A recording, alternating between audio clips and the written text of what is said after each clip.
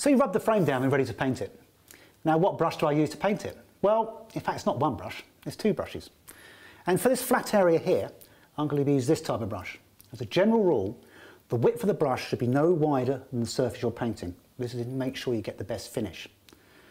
Now when you do paint, a thing that most people do is they load the brush full of paint and they start at the top and then try and work the paint all the way down. That's not the way to do it.